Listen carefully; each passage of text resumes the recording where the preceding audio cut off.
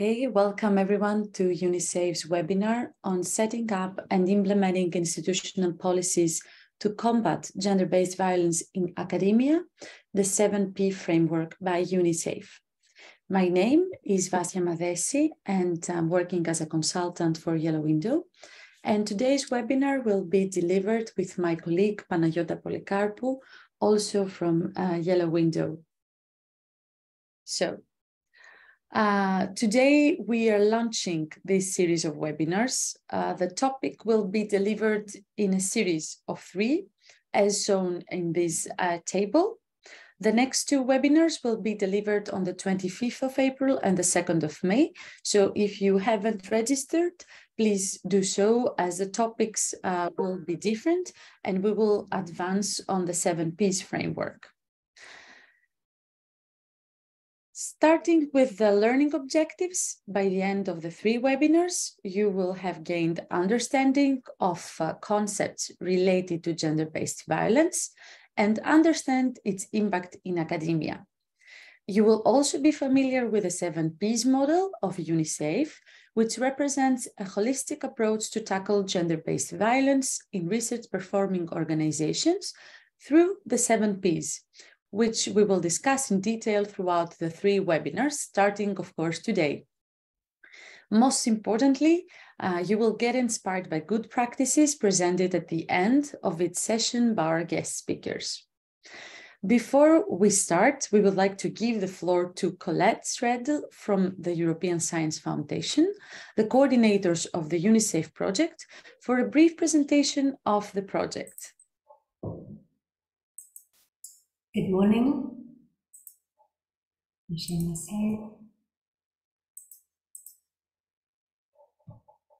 Okay, so good morning. So I'm Colette Stradel from the European Science Foundation. And for those of you who are not yet familiar with UniSAFE, I'm just going to go through a brief presentation of the project to provide you an overview of what the project is about and what we have been issuing these past months. So UniSAFE is a 3-year project that will end in January 2024. So it's about gender-based violence and institutional responses, building a knowledge base and operational tools to make universities and research organizations safe. The project is structured in 8 work packages and involves a consortium of 9 partners. So the objectives are to generate knowledge and to produce tools and recommendations, in a nutshell. So basically we have tried for them at the beginning of in the first stage, we tried to understand the context, to identifying gaps in previous studies and existing data on gender-based violence and mapping existing national policies and legal frameworks. We've also collected evidence on gender-based violence, analyzing quantitative and qualitative evidence of gender-based violence in research organizations and universities, the determinants and the consequences, and also the efficiency of institutional measures to combat gender-based violence. These findings have then are being translated into concrete policy recommendations, tailored tools, and capacity building activities to support stakeholders in eradicating gender-based violence. And in the last stage, we're empowering research organizations and universities to actually implement these policies through capacity building programs and using a co-creation approach of the tools. So we, with UniSAFE, regarding the research, UniSAFE researchers have analyzed the prevalence and impacts of gender-based violence through, so data has been gathered through a very large-scale survey among 42,000 staff and students in 45 research-performing organizations in 15 different countries. So within this research, we've been looking at the micro level.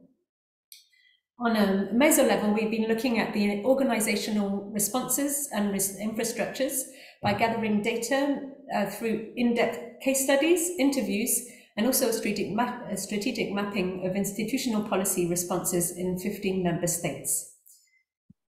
On a macro level, we've been looking at the legal and policy frameworks by extensively mapping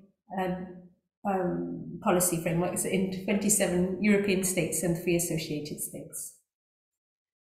This has led to a certain number of outputs that are available on the project website under the output section. So you can find there the conceptual framework of UniSAFE that we'll be presenting until here. And you'll also find the key results from the UniSAFE survey, which provide interesting information about the prevalence of gender-based violence in Europe.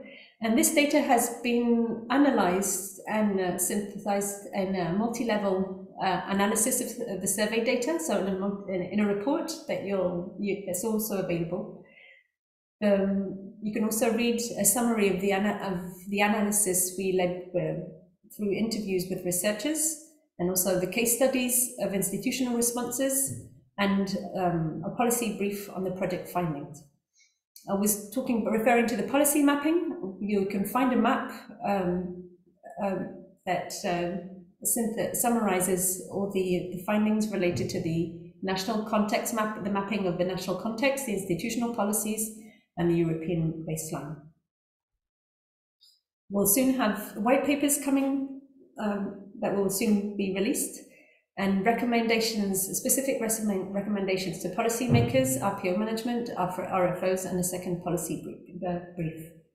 And we'll also be releasing a toolbox by the end of the year for universities and research organizations, which include an assessment framework for institutional responses to gender-based violence, and also capacity building tools that are in the making.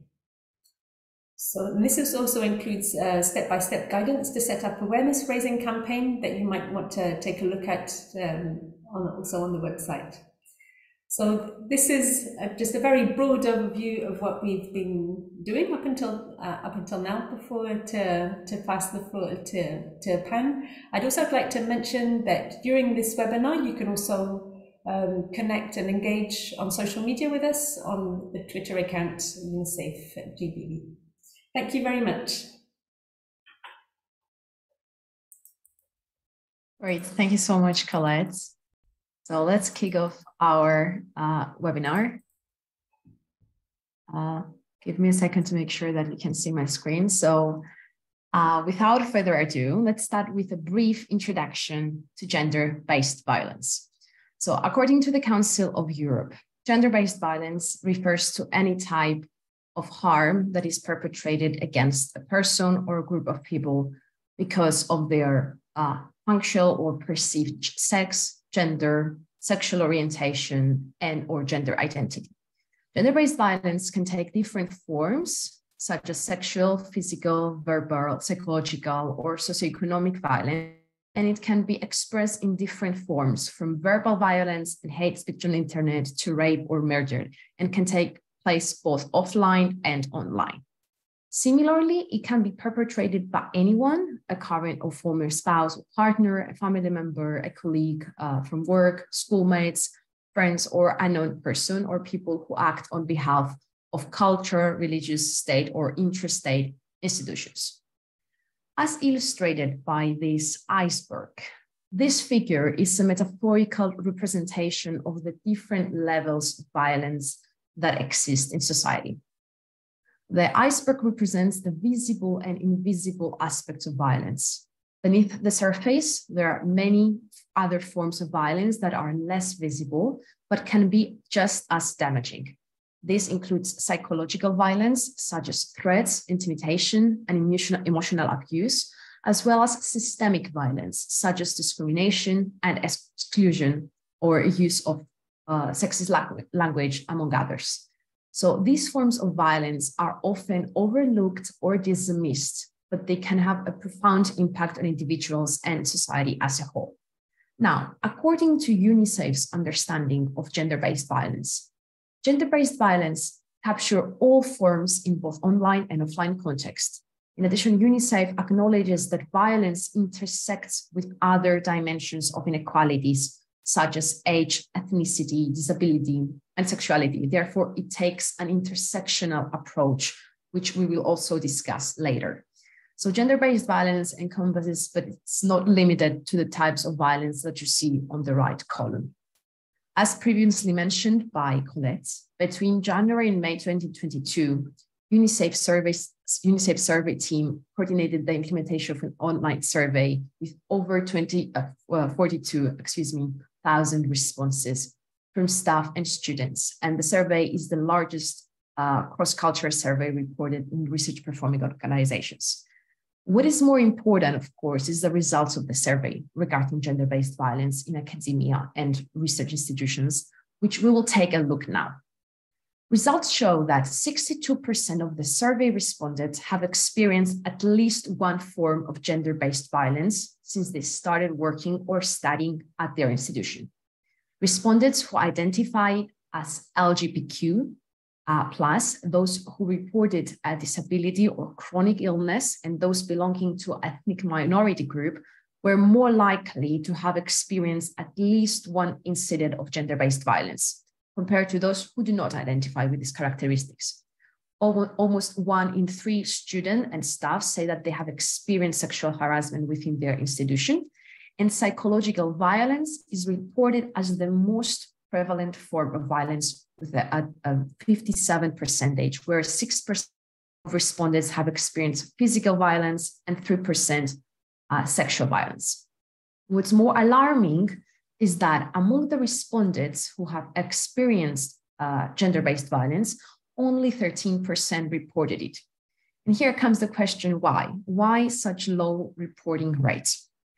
Among the reasons for no reporting events of gender-based violence, almost half of the victims said that they felt uncertain whether the behavior was serious enough to report it. And another frequent reason for not reporting was that victims do not always recognize the behavior as violence at the time of the incidents. Now, if we look a bit closer at the impact and consequences of experiences of gender-based violence in the context of academia, the survey results show that for staff, such experiences have led to dissatisfaction with their job. They experience reduced work productivity and consider leaving the sector. And these were the most common responses among others. While for students, experiences of gender-based violence have led to mostly missing classes, dissatisfaction with the course of studies, and reduced learning achievements, again, as the most common responses among the rest you see in the table. Now, as previously mentioned, gender-based violence is rooted in the social and cultural structures and norms and values that govern higher education and society in general, and is often perpetrated by a culture of denial and silence. So gender-based violence is based on an imbalance of power and is carried out with the intention to humiliate and make a person or group of people feel inferior. Now, looking into the concept of intersectionality. Looking into the concept of intersectionality and gender-based violence that was previously mentioned. Intersectionality is a concept that describes how different social identities such as gender, race, ethnicity, class, sexual orientation, and ability intersect and interact with one another to shape individuals' experiences and social structures. Intersectionality recognizes that these identities are not separate and independent, but they're interconnected and affect each other in complex ways. Now, in the context of addressing gender-based violence in academia, intersectionality acknowledges that gender-based violence can disproportionately impact individuals who hold multiple identities marked by multiple possible bases for oppression. So, for instance, a woman of color or a queer person with health issues may face unique and compounded forms of gender-based violence and discrimination that need to be considered for ensuring an adequate response. So by considering intersectionality, we can better develop strategies and that are inclusive and equitable. So have that approach, as we will repeatedly discuss it later and in the next webinars. Now, in order to address gender-based violence in academia, UniSAFE relies on the 7P framework, which takes a holistic approach to gender-based violence. The 7P, which you see in this diagram, are extending the conventional United Nations and European Union's 3P approach: prevention, protection, prosecution, or the Council of Europe Istanbul Convention 7P approach: prevention, protection, persecution, and policies. This framework, which we'll presenting, of course, in this series, includes in addition prevalence, partnerships, and provision of services. So let's now watch the conceptual framework video of UniSAFE, which presents 7P approach and the definition of each P, and we'll get back to go deeper into the definitions and start with prevalence. I'm bringing up the video right now.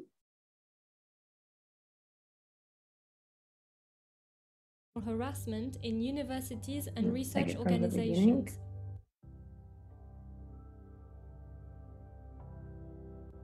UniSAFE is an EU-funded project that studies gender-based violence and sexual harassment in universities and research organizations.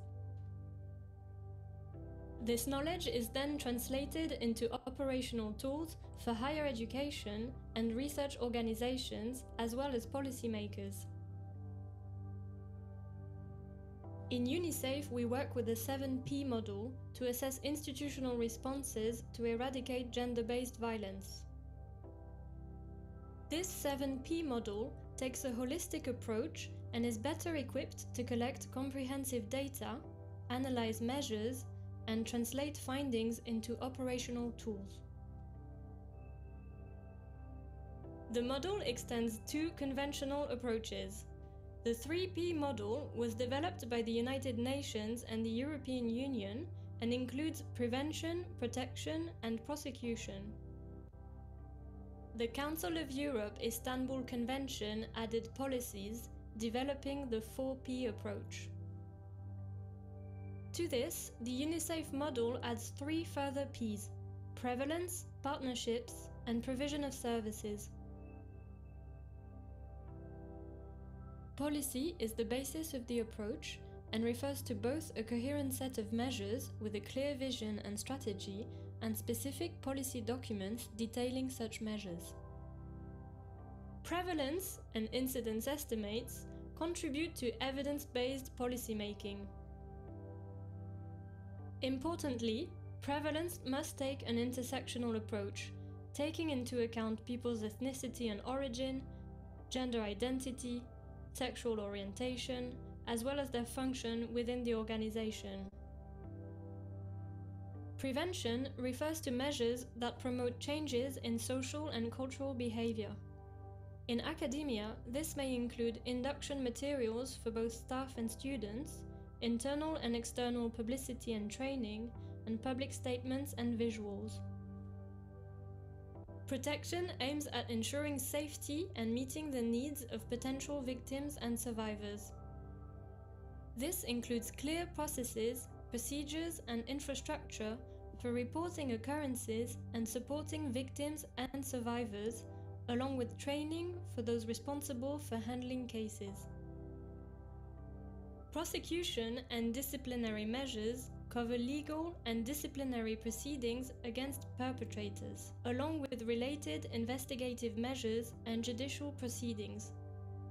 This includes possible warnings, suspension, rehabilitation, and termination of employment and study as legally appropriate, and liaison with legal, police, and criminal justice organizations and professionals. Provision of services refers to the services offered to support victims, families, and perpetrators. In academia, this may include counseling as well as psychological and medical support. Importantly, the provision of services needs to be well known to all staff and students, as well as to managers and supervisors. Partnerships relate to the involvement of relevant actors at all levels, such as governmental agencies, civil society organizations, trade unions, or staff and students associations. It's important to underline that measures can contribute to more than one P, and the delineation between the Ps is not always clear-cut. Find out more about UniSAFE's research and outputs on the unisafe-gbv.eu website. Right.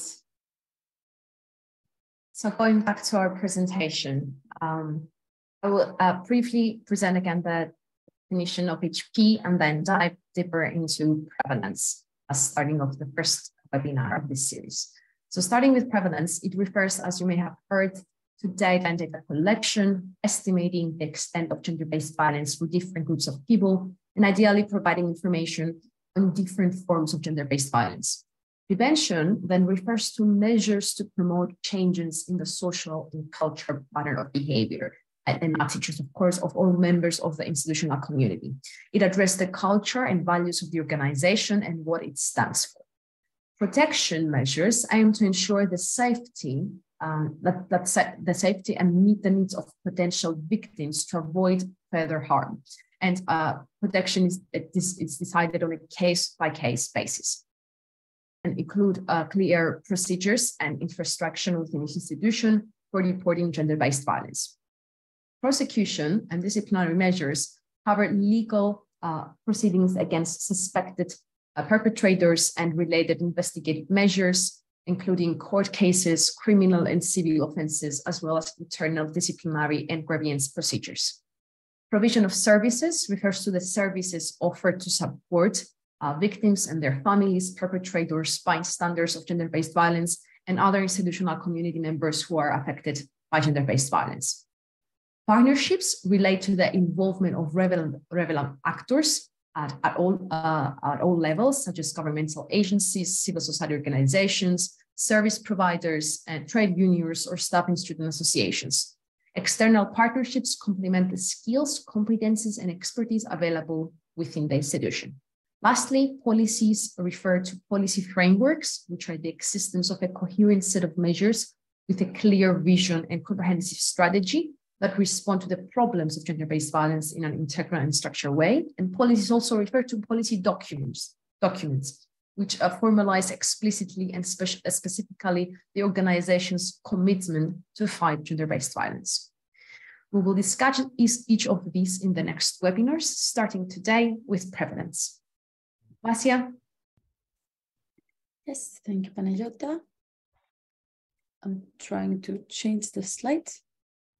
Yes. Okay, let's go back. Okay.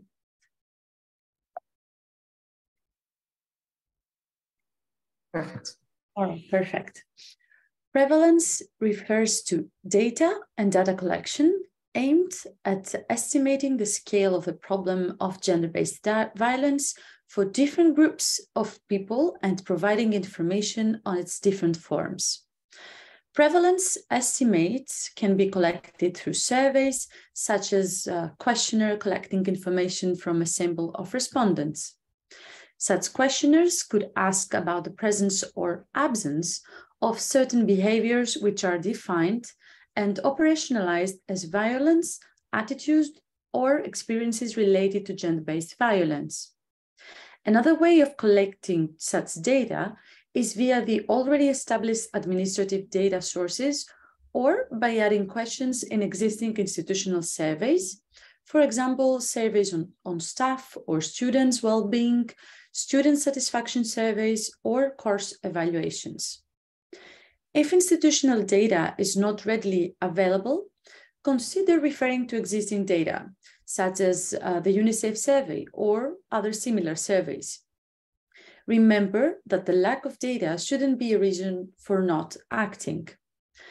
Importantly, prevalence must take an intersectional approach, taking into account people's age, ethnicity and origin, gender identity, sexual orientation, disability status, as well as their functional status within the organization. For example, whether they are part of time or full-time, have a temporary or permanent contract, are international students, PhD candidates, professors, and so on. Let's go to the next slide. Okay. In case you are designing a survey on gender-based violence, always consider using existing and validated survey instruments, keeping the length of the survey manageable to encourage completion and a high response rate.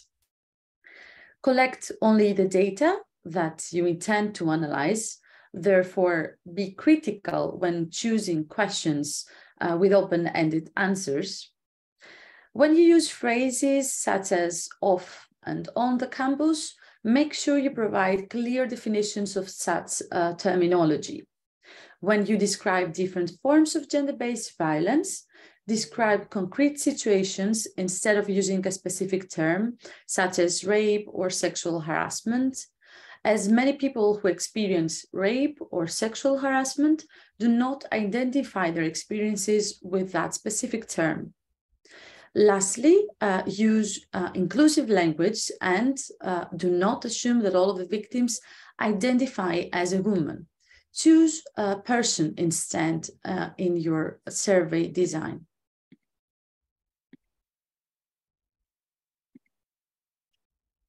Some do's, of course, in order, some do's and don'ts on research ethics now. Your survey is designed and ready to be launched. When you share the survey, use internal channels to control access in case it is an anonymous survey and to ensure that the respondents belong to your institution. Avoid sharing the survey link via social media platforms, as you cannot know for sure whether the person is a member of your institution or not, if no institutional login is required. In order to ensure high response rate, send weekly reminders and keep the survey access open to response for 4 weeks or longer. Victims of violence may decide to respond at a later phase, not necessarily once the survey is disseminated. The dissemination of the results to the decision-making bodies is very important. By sharing the results with these groups, they can better understand the scope and severity of gender-based violence in academic contexts and use this information to develop interventions and policies to prevent and respond to such violence. So now we're moving on to the practical do's and don'ts on research ethics. I'm sorry, but I'm managing the slides. Okay, perfect. Remember to check whether ethics and any other type of approvals are necessary for an online gender-based violence survey and determine the information required for approval. Take a survivor-centered approach, a victim-centered approach to your online survey on gender-based violence and protect respondents from re-traumatization. You can do that by integrating a trigger warning in the informed consent form at the beginning and before asking sensitive questions on experiences with gender-based violence. You may also offer opt-out items with the prevalence questions and to provide information on available helplines throughout the survey. Another important element is to indicate in the informed consent information on the purpose of data collection, survey content, data protection compliance, data management and storage, authorized access to information, contact details for the data protection officer, and study principal investigator, and with tick boxes to give consent its time.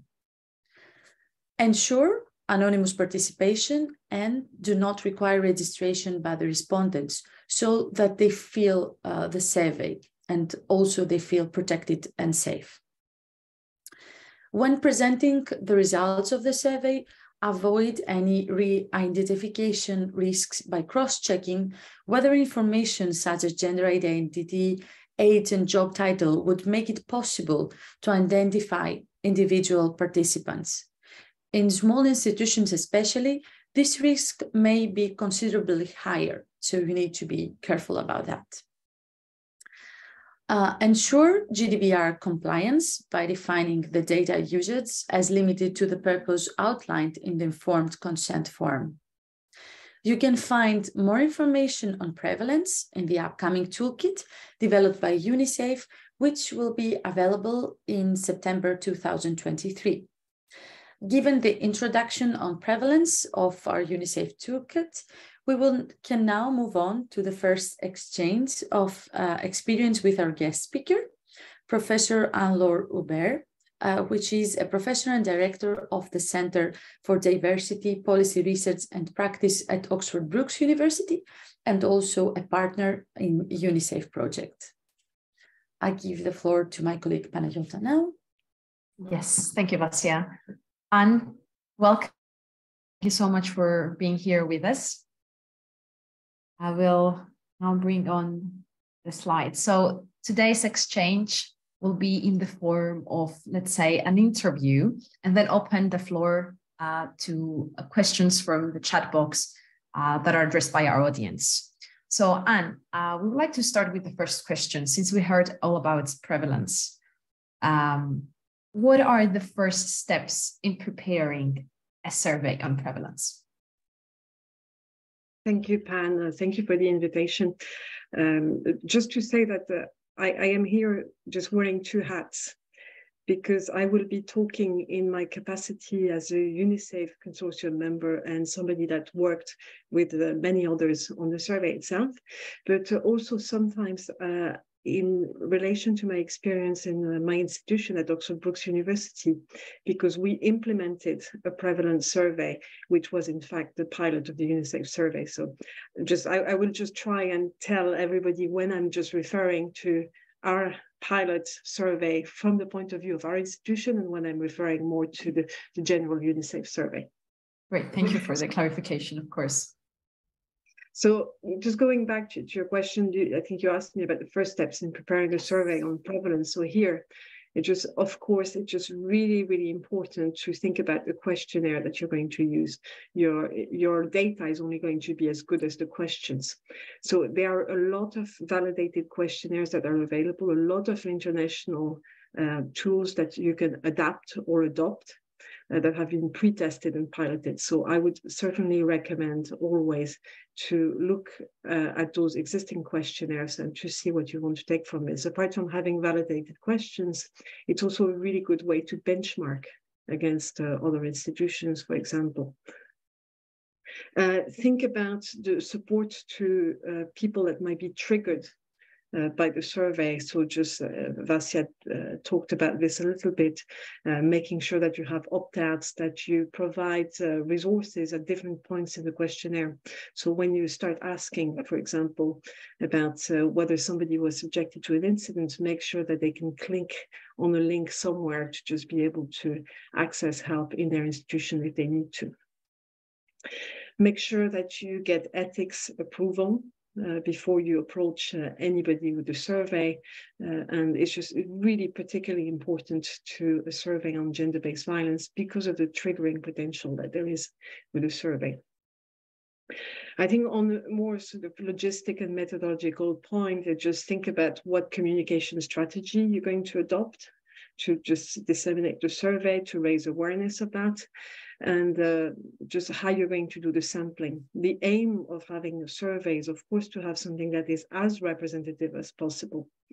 But what you want to do is you don't necessarily want to target the survey at victims only. If you want to measure prevalence, you want everybody in the institution to talk about their experiences. And not having experiences is in itself something that's interesting. So we just need to have everybody's experiences in order to be able to calculate prevalence, risk, experiences, and better understand how to protect everybody. And then just maybe a last point would be to keep in mind the overall objective of the survey. It's just very easy when you implement a survey to just not really see beyond the point in time when you're doing the survey, and just to see the bigger picture. So for us at Oxford Brookes University, it was very much part of the gender equality plan that we are still implementing. So just really part of that structural change process in institutions. So just make sure that those results actually feed into actions later on in time. Right, that was indeed a really important point. Thank you. And moving on, what are the, let's say, main elements of a survey on prevalence? So here, maybe I can talk a little bit more about the UniSAFE survey itself, rather than the pilot which we did at Oxford Brookes University, just because they are slightly different. We just reordered some of the questions as a result of the pilot, though essentially they are very similar. The questionnaire of the UniSAFE survey is available, of course, for you to just have a greater look in detail. But if I just go briefly through some of the headings and the elements that we asked about in the survey, we started to ask for socio-demographic information. And that's really, really important to have this because we had information about different aspects of the diversity, whether that's socio-demographic or functional, of staff and students. And of course, that is fundamental later to be able to undertake an intersectional analysis. We ask questions about the prevalence of gender-based violence, and here we follow international best practice, which is to ask about incidence rather than ask directly about violence. So to give you an example, we don't ask directly, have you experienced physical violence?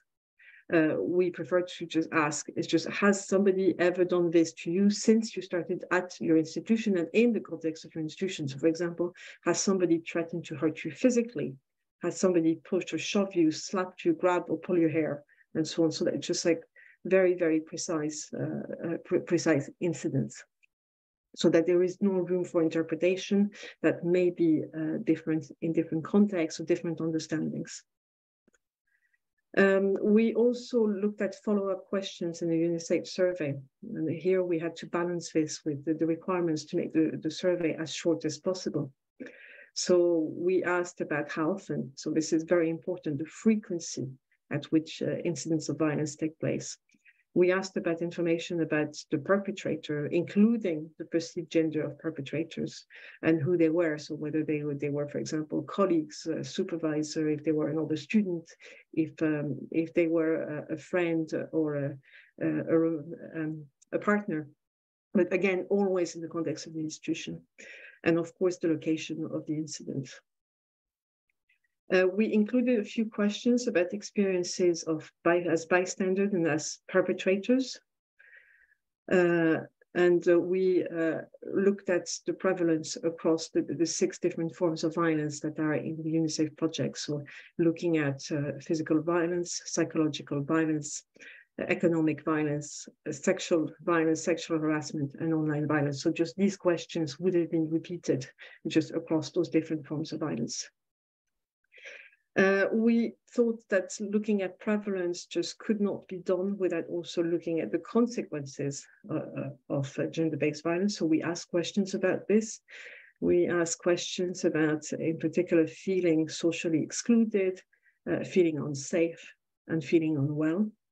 But also questions related to possible work or study outcomes. So these were different for staff and students. Mm-hmm. And then finally, we asked questions that were really related to the context of the organization, that were more related to the 7P model or to other aspects. So for example, we included some questions about gender essentials beliefs to try and capture a little bit the norms. So of course, this is a very, very brief overview of the survey, which is actually itself quite comprehensive. So it's certainly for anybody that wants to implement a prevalence survey in their own institution, I would say that just having a look at the UniSAFE questionnaire just is a very, very good starting point because of the comprehensiveness of what it has included. Great, thank you. We already added in the chat the survey. And who or which body is advised to be responsible for the collection of this data? Well, I can give you my professional opinion on this and talk about our experience here. In our case at Oxford Brookes University, this was done by our research center. So we are the Center for Diversity Policy Research and Practice. And there was an advantage in doing that. One was that we have certainly a lot of expertise in relation to gender-based violence and to structural change. But what was really important that the colleagues, students didn't necessarily know us, but also that they just perceived us as being independent from the institution. However, we had a lot of links with structural change efforts. So we are very much part of the implementation of action plans and the Athena's One, the Race Equality Charter, and so on. So we also have a lot of institutional knowledge from our organization. So it was just a very, very good combination to have something like this. So if I was going to make recommendations, again, very much my own professional opinion, I would say that it is always a good idea to partner up with an independent body. And that could be somebody that's internal, but if you do not have this, like we do in our institution, that could be external partners, or it could be both. And just to make sure that you just have an implementation of survey with a team that has expertise, knowledge, and capability. Excellent. Thank you, Anne. And what do we need to take into consideration when designing an intersectional survey? Such an interesting question, and I've been working a lot recently on the measurement of intersectionality from a quantitative point of view, which is just, of course, full of tensions. So a starting point just to embed intersectionality into a survey is to, of course, measure different categories.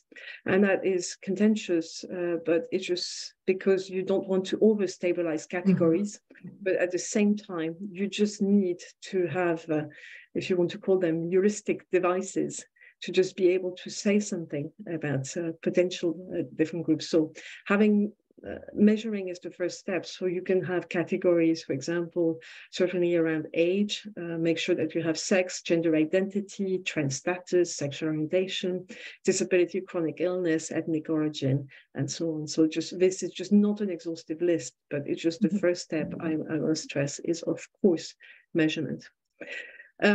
But it's also really, really important to ensure that it's not only about putting people into boxes in the first place to that measurement, but make sure that intersectionality is really something that is integral, absolutely integral to the survey itself. So not only focusing on the breakdowns in each subcategory, but having an analysis that seeks to challenge relations of power and privilege within our institutions. So to give you an example of what we have been doing in the UniSAFE analysis, so just in using the survey data, is that we have been using an analytical method that go beyond just using descriptive results, and we have been using intersectional multi-level modeling, which is essentially saying that individuals are not independent of each other, but are very likely to share similar experiences to others around just the same intersectional identities. So not having necessarily unity within those categories, but certainly some similarities and overlap in the experiences that they may have around gender-based violence. Absolutely. Thanks, Anne. And what, let's say, are the necessary resources, budgets, personnel, or expertise in order to conduct such survey? What would you say from your experience? I think certainly you need people that have expertise, but you really need to talk about how they're going to be rewarded for their contribution. Too often, we have agents within institutions that are expected to do equality work and then just do it for free on top of their job. So it needs to be discussed and cleared with institutions.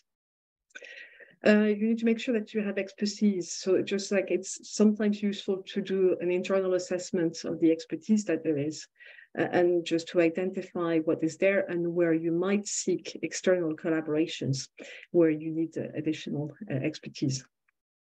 And of course, with the budget now, thankfully, just with online surveys, we don't need a lot. Just surveys are no longer very expensive. But you might need budget for other activities. So that would be to engage expertise if you have external actors. It could be to provide incentives if you decide to do this. In the UniSAFE survey, we chose not to, but it remains an option. And of course, to reward the contribution of any experts internally that would contribute to that. Of course. And excuse me, can you mention some good practices in promoting the survey so that we get more responses? Are the social media a good practice? Well, certainly any way of publicizing the survey, raising awareness of that is very welcome. And there are a number of different ways to do this. It could be putting it on the posters or on the advertisement boards within campuses if you're dealing with universities. But social media is also something that is just very, very powerful. The only thing that I would say is just make sure you do not put the links on your social media because then you do not control who the respondents are, and you want to ensure that the respondents belong to the institutions. Of course. So for example, in the UniSAFE survey, both the main survey and the one we did at Brookes University, we adopted a quasi-census method. So it means that we wanted to target target people and just invite them to participate via their institutional email address and that's what we used for the first invitation and all the reminders afterwards. And in fact, at Brookes University, just because of the policy of the university, we did not get permission to send an email to everybody. It's forbidden for anybody, even for a survey like this, that was endorsed by the senior leadership. So what we did is that we communicated the survey and provided the link on the intranet and promoted this via institutional communications that were centralized. And unfortunately, just that generated probably a lower response rate that we might have had if we had been allowed to just send it to all institutional email addresses. Interesting, yeah.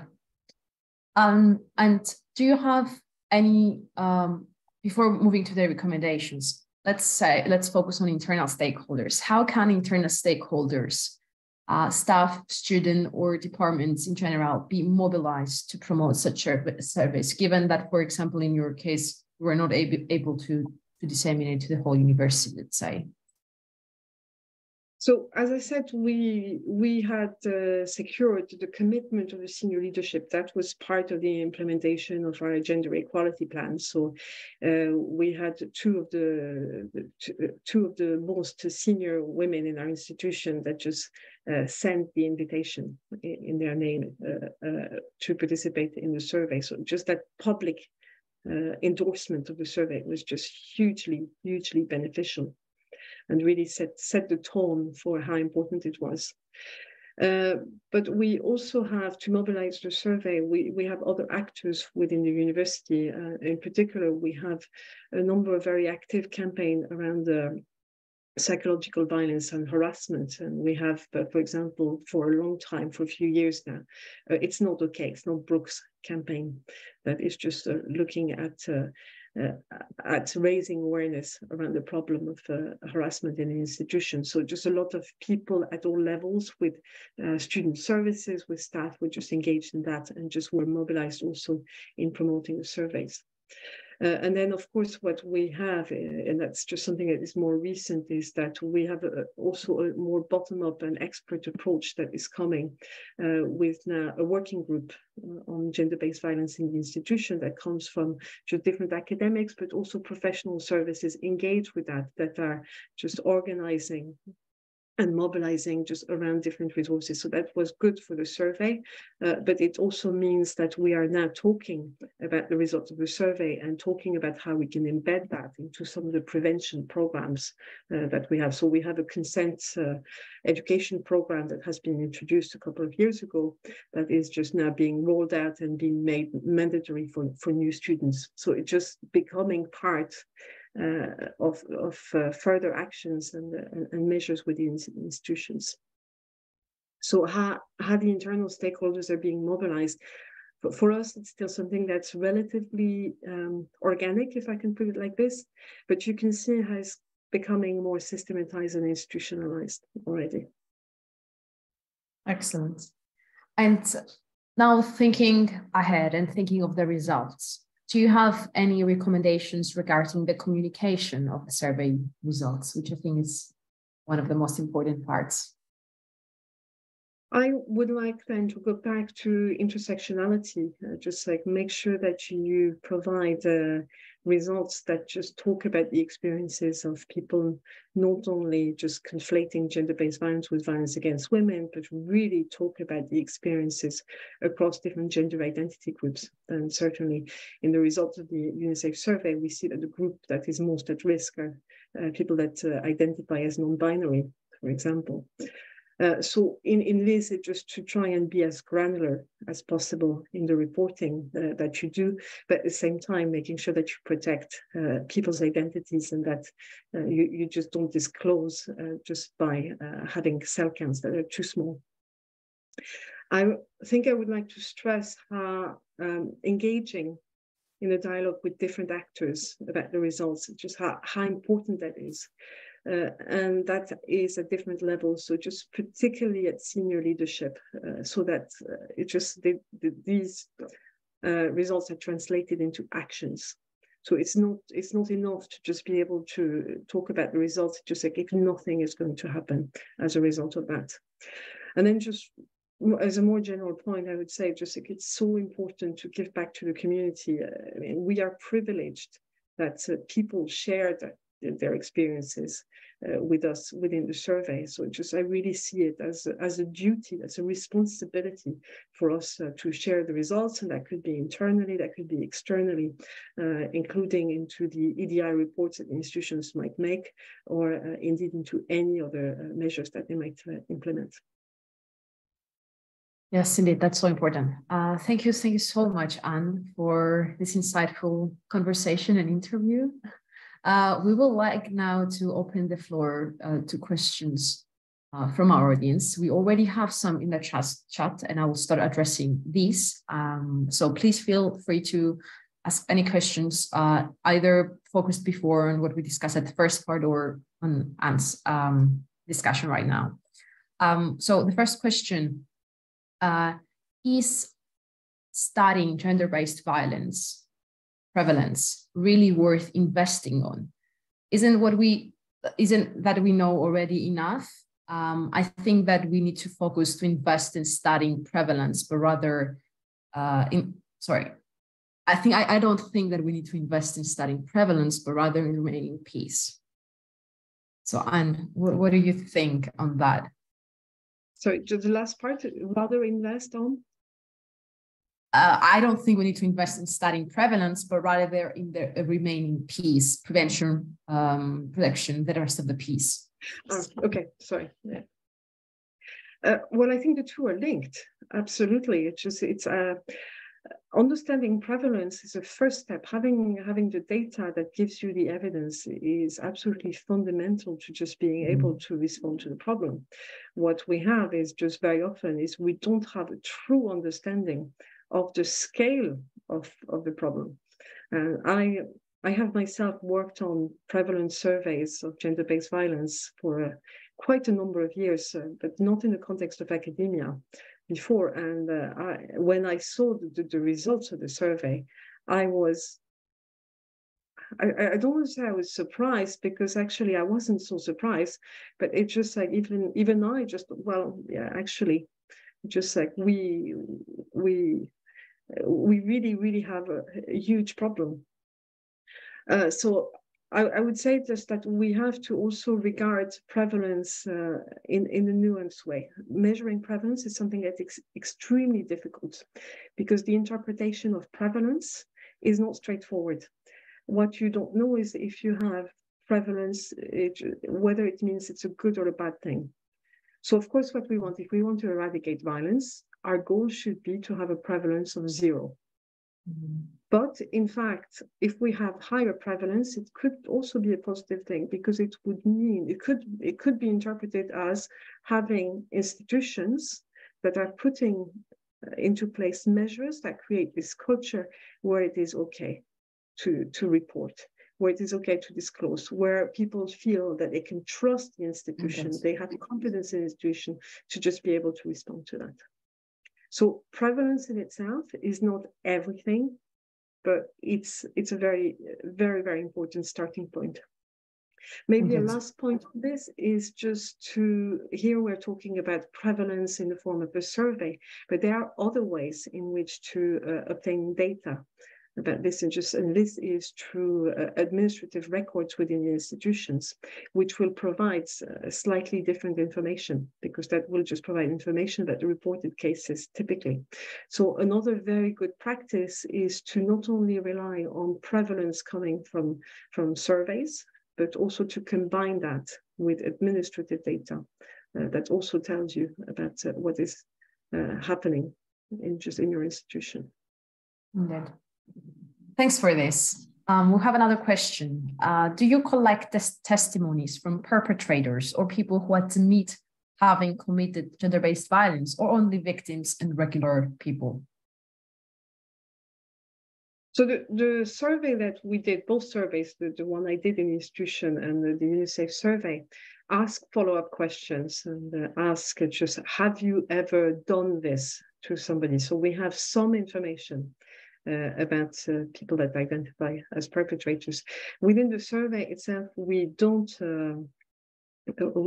collect testimonies as such, but there are other parts of the project where there have been interviews that have been collected. And just I know that my colleague, for example, that coordinated this work, Vilana Pelincati, is on this course. So just and there is a report that may be out already. So if it is out, maybe Vilana would kindly just post the link in the chat. Excellent. We have another question, well, comment and question. Very interesting. Is the UniSAFE survey questionnaire available in English only? It's been translated into, if I'm correct, 14 languages, 14 different languages. Again, it's just I assume that some of those translations are already available or will soon be made available. Great. If I haven't missed any other question, I don't see anything else in the chat. Perhaps we can ask some questions that if anyone else wants to write their questions, please feel free to address them in the chat. But since we have some more time, I wanted to ask you, Anne, how, let's be more practical. How can the survey results be used to drive institutional change? You mentioned to have this engaged dialogue with the senior leadership, but from your experience at Oxford Brookes, how have you utilized those data? Well, one of the first things we did is once we got the results is we wrote an institutional report, which was shared with the senior leadership team in our institution. And then we presented the results at senior committees. So we have different committees, again, chaired by one by our vice chancellor and others by some of the pro-vice chancellors. So these were presented there. We are presenting these results also to other key actors within our institution. So just to cite some people that are just very, very influential for doing this kind of work would be our chief people officer, but also just representatives from staff and student groups, in particular trade unions and so on. So it's just really used as evidence here to see just the extent of the problem itself. I have to say that it's a bit of a long journey, because we did the pilot survey in Oxford Brookes University I'm confused with the dates now. We just did it. So we did in last year. So in the autumn of 2021. So 2 years ago. Yes, 2 years ago. So it's just like this. It just by the time the data were processed and analyzed and so on, it takes a little bit of time. So it's just still finding its way.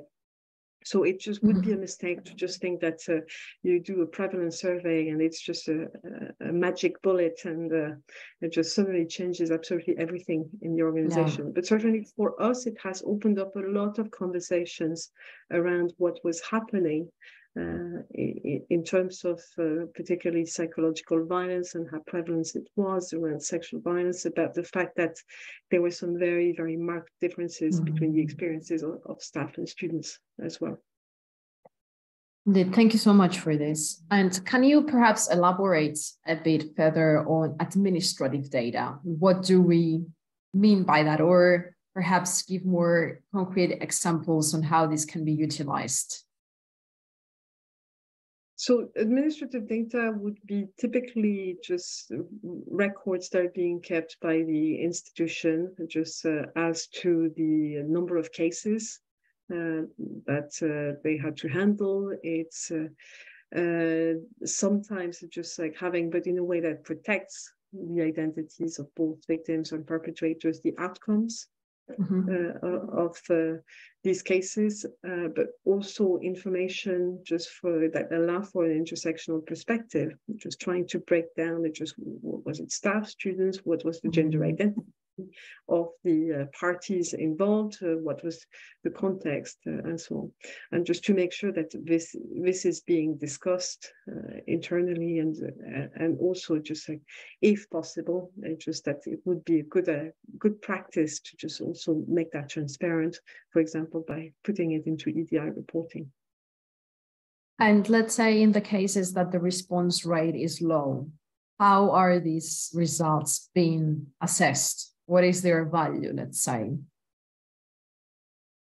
So a low response rate is not necessarily something that is problematic. What's really, really important from a statistical point of view is to talk about representativeness.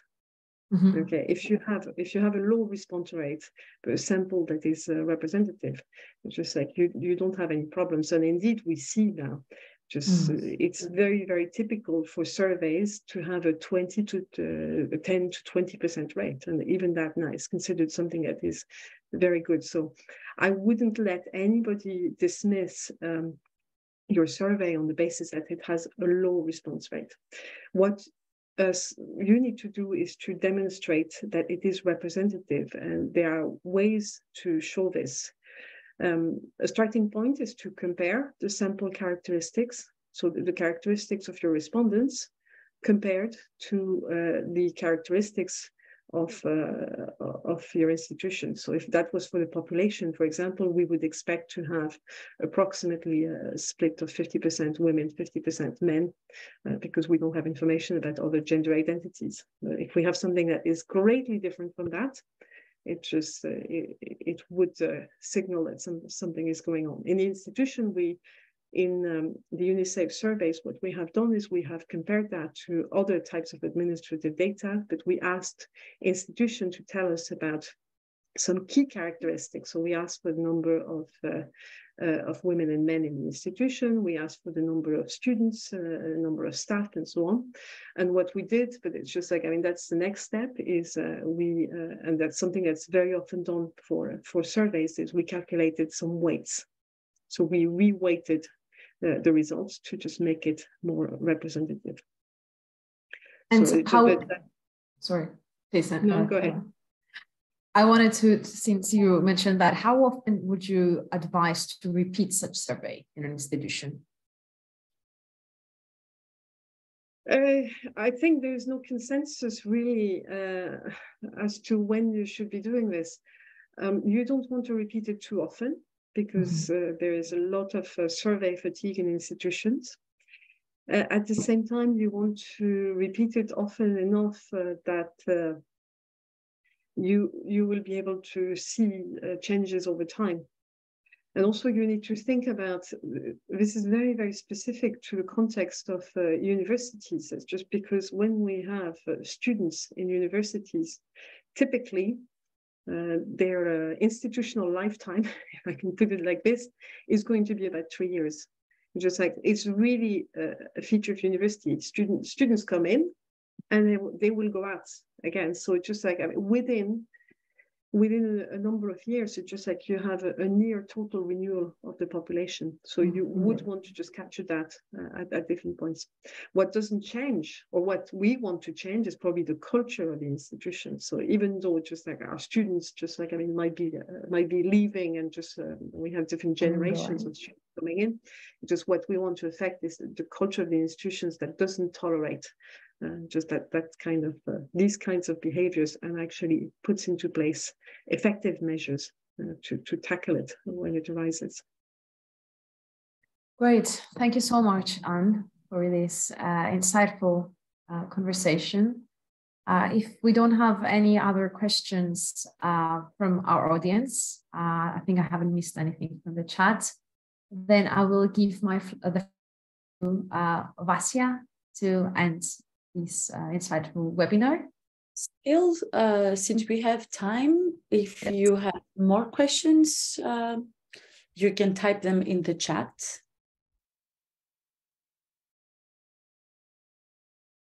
If there is like a last encouragement, if people want more, but they can always, of course, contact us anytime via email. There is one more question in the chat that came now. Yes, I think we can address it if Anne is okay. We can already address it if, Anne, you are okay with that. Which is, how do you manage vicarious trauma face-to-face survey results? So, Anne, if you have some time.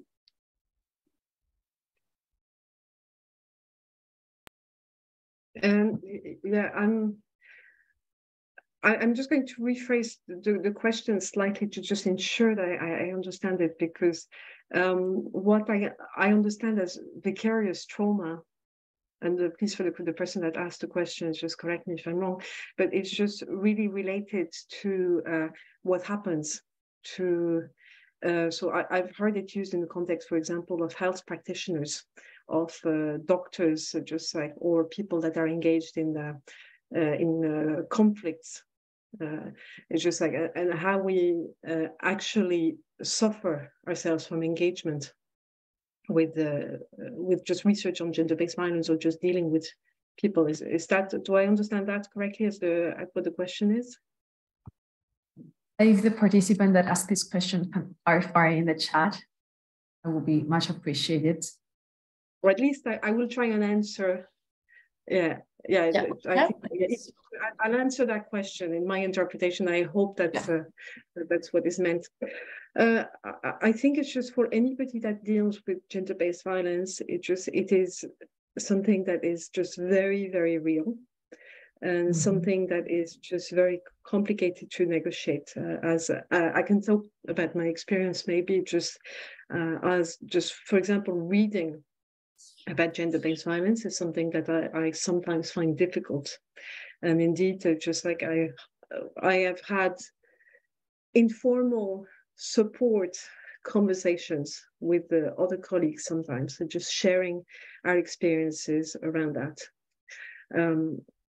What we find, and just it's not necessarily about myself or others, but it just may be an observation which is not based on a very good sampling strategy, but I have found that sometimes people that engage with gender-based violence do so because of their own personal experiences. It's just like sometimes there is no accident for why people are interested in fighting this, and it's just like sometimes there is that potential for re-traumatization of ourselves, because it just echoes some experiences that we may have.